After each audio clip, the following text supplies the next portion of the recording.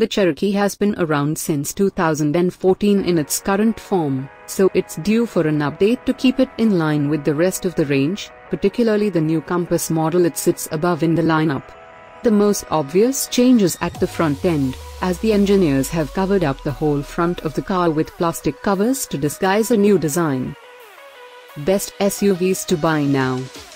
There's no chance that the traditional Jeep grille will be gone, but expect a subtle redesign to add a fresher look, as well as new headlights and a reshaped front bumper. The back end has also been covered up for this test run, suggesting that we could see fresh taillights and a new shape for the tailgate.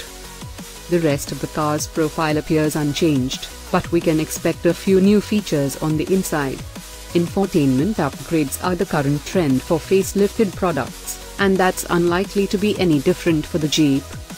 We expect to see the Cherokee revealed in full towards the end of this year, possibly with a public debut at the Detroit Motor Show in January 2018. Around the rear wheel arch, where there's a subtle blister to create a stronger shoulder line.